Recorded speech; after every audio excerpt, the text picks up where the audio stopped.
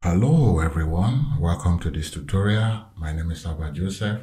In today's tutorial, I want us to look at how to make your testing more object-oriented.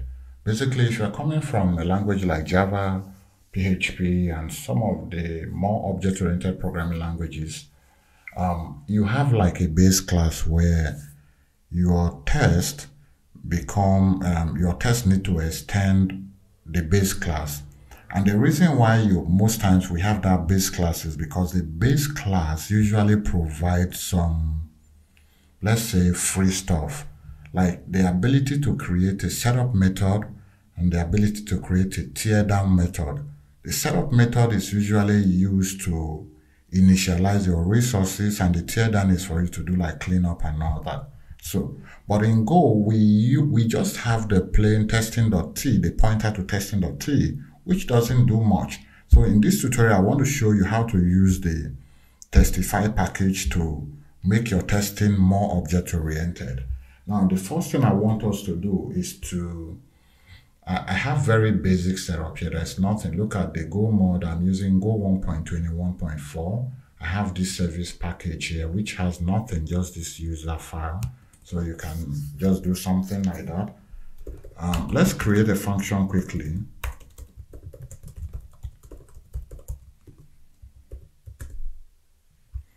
And it will be, I don't know if I have, okay, I don't have Copilot enabled, so it's good.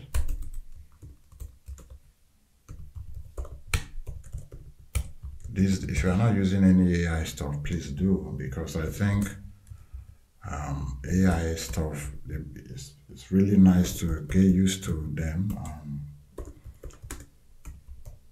So this function basically is going to read from a file and then build this slice for us. So let's do it.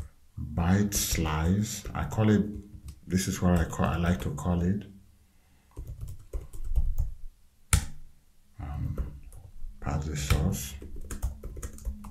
If anything goes wrong, we want to return the error. So far, so good. Else, let's do some string manipulation here. What do I want to do? String, the byte slice, and then we split it by new line. So it's going to be new lines. Nothing special here. Instead of part, I can call it line now. And a better variable name here will be lines. All right. Now, if I don't want to add any empty string to this slice, so because of that, I'm going to do another thing here. Trim space.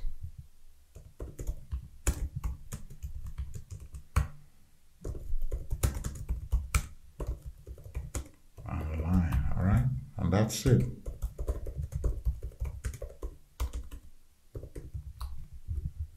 Let me just go to bash. All right. Everything looks good. This is our function. How do we test this? And how do we take advantage of the setting up and the tear down? Those are the most important concepts we want to learn here. But let's do the classic approach. And you see how I'm going to transition from that classic way of testing in Go to the more object-oriented style. So let's go and create a user underscore test and then func test load user. What's the name of the function? Load users. Okay.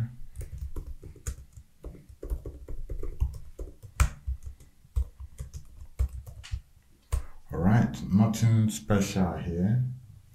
Let me do let's create some test cases here.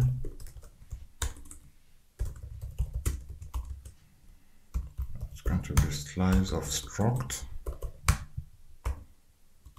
Can I type struct? All right. Name this source. Source is also string. Expected will be this. Expect error will be bool. Some people don't like to do this style because I'm going to have to add if statement. Some people don't like if statement in text, but hey, it works. Valid source, and source format will be users.txt. Okay, and expected, let's say John and Jane. Okay, expect error is false. Of course it's false by default. Nothing new here. This is very Go classic way of testing. I'm forgetting range. Sorry, the range should be on this side. Okay, what else? Let's do subtest t2.name. Okay, so at this point, users error, this is where we call load users and we give it the source. Now if we expect error, we are going to, let me bring Testify so that I can use the assert. We're going to use the library anyway, so let's do go get, I think this like this, assert markname t and error. If we expect an error, then error shouldn't be near, else assert near. Okay, assert equals t dot expected and users. No surprises here, right? The test is going to fail, but at least let's see it fail. All right, I don't know, let's run Go more tidy to see what happens. Run it one more time. All right, the test failed. Of course, we know it's failing because of this file. It's not there. So how do we? So now this is the idea of using. If you are using like Java or PHP, for instance, you need to, in your test setup, you would have created the file for this test, just this test. Since we don't have access to that, why don't we do it ourselves? So let me come here and do os.write. All right, so users dot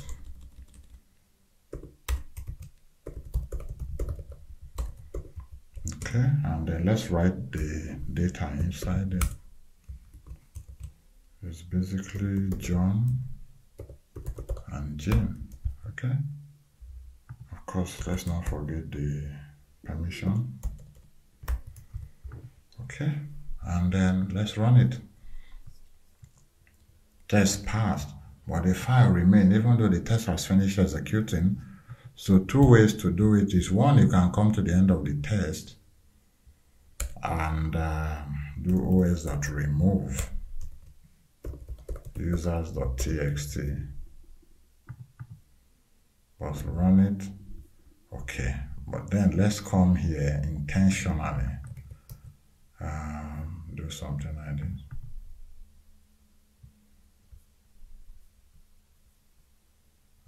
Assert nil. Error is nil because everything is fine. So let me make it assert not nil. I just made it like invalid now. Like, so we're making a mistake here, but this one is here already. All right. You see, the file is gone, even though it failed, but the file is gone because we reach here. But I think there is a way. Let's say t.theta, for instance.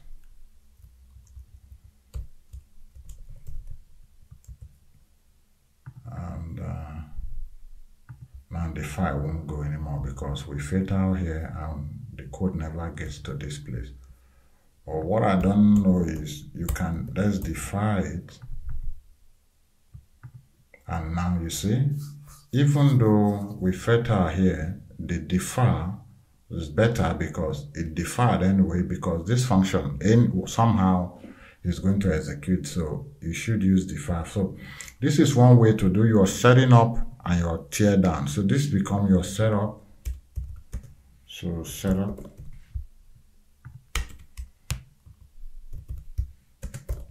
tear down. This is very Go way of doing things, classic Go way of doing things. Of course, some people do this. I don't see any benefit of doing this, right? Like, why do you want to wrap it in another function? It still work, right? But honestly, I can just point the defer directly to this function here, and that works also. Except if you have more things you want to do, you can wrap it in the function, right? So this looks good, no problems. But then, like I said, we want to be more object-oriented. So let's go the object-oriented style. Let's do it. I'm going to fold this, and then I'm going to create. In Go, how do you do object-oriented programming? Is to use struct. A lot of people don't want to say it is object-oriented, but for me, that is how I say it. That is what I think when I'm doing it. So I'm going to say load user test, load users test suite, and it's a struct. But then what we need is, we need to embed this suite from Testify. It gives us free stuff. All right, so you can imagine this as our base class. You know, if you are your test, if you are using PHP, this is your base class, or Java, this is your test base class. Okay. So let's go. Let's add some methods to it. It's just a struct, right? It's nothing special. I'm going to add the first one is to let's do this same thing, but I'm going to name it this same test that we have here. This time around, we don't have access to, I'm going to skip everything here, and we paste it in here. Now, where is t? We need access to the t, but it's somewhere here, so we can say t is equal to s dot this. So the function t here gives us that access to it. So all the functions, all the methods you are attaching to this struct that start with test, that becomes your test. And this is how it works in if you are testing in Java or PHP. You can either use annotation, or your test need to start with test underscore something or test something. All right. So this is our test. Nothing much has changed. But how about the setup and tear down? Yeah, we have access to that. So if you scroll through this, struct, you can see that it has a lot in it for us. So let's go and define the test setup and test tear down.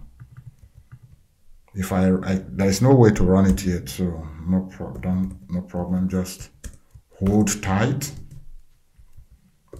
Test. So setup, it has to be called setup test. And this is where we bring this one now. This is our setup. Then we need to tear down.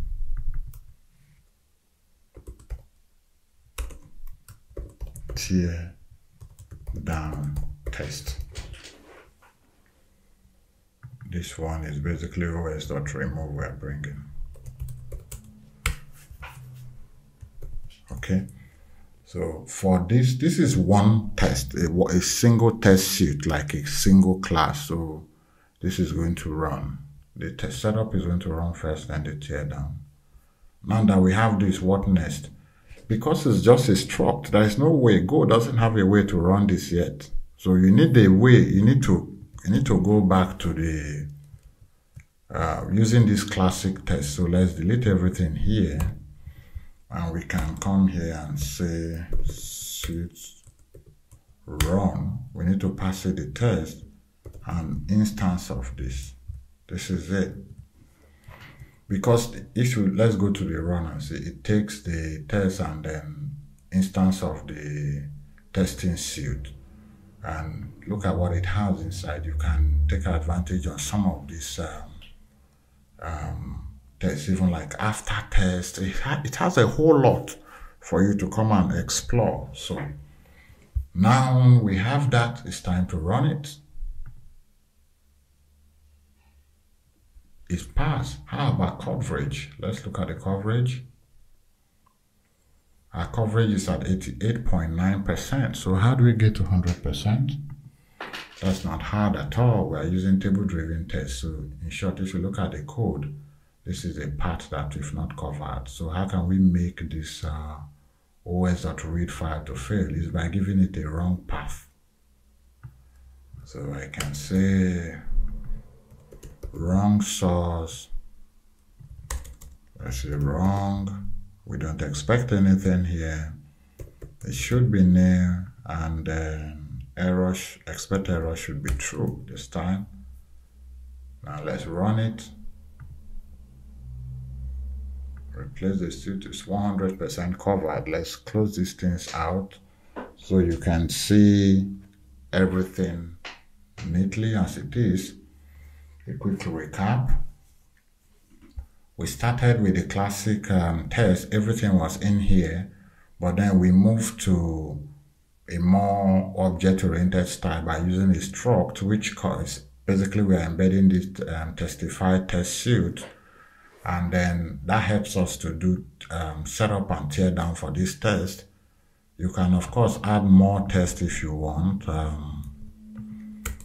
So test example, right? And then not, you can assert true. That's it, and this is going to run. I went to click debug, but we're able to run it, you see. So this is it. Thank you guys for the video, for watching the video. It's a very short video, but I think it's really useful. See how you can incorporate this into your project. Let me know what you think about Joseph. If you like my videos, if you like my content, please subscribe, share my videos.